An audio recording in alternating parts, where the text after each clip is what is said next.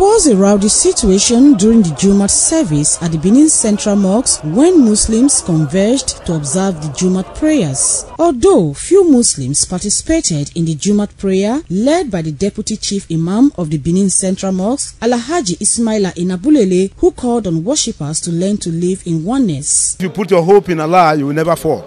And so today we have admonished our members that we should not believe in 3 gods, 4 gods. We only have one God, and that one God is Allah. However, after the prayer, a faction led by the reinstated Chief Imam, Alhaji Jamiu Edosomwan, wanted to conduct another Jumat service but was resisted by some Muslims who criticized the move on the ground that 2 services cannot be held in the same mosque, which also led to a shouting match.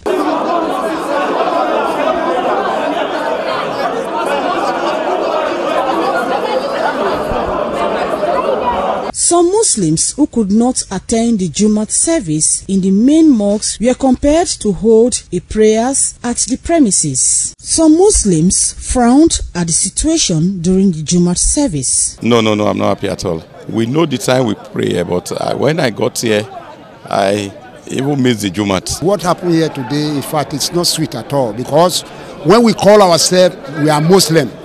Islam is a peaceful religion. In an interview, the reinstated Chief Imam of Benin Central Mosque, Alhaji Jamiu Edosomwan, said he came to preside at the Jumat service in line with a court judgment and called on Sheikh Alhaji Enabulele to stop parading himself as Chief Imam. So the order has been given by court, and when the order has been given by court, they say I should go back.